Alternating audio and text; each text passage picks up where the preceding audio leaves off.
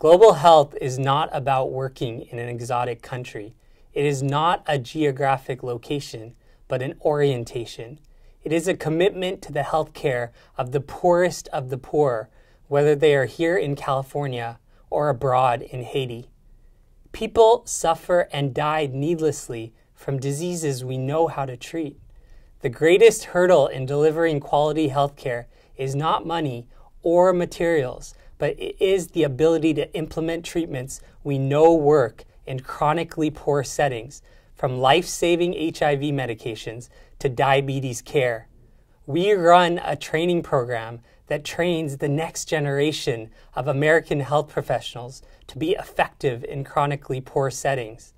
Our training program also supports in-country health professionals to better serve their patients. For every American doctor, we train a health professional from low-income sites alongside them.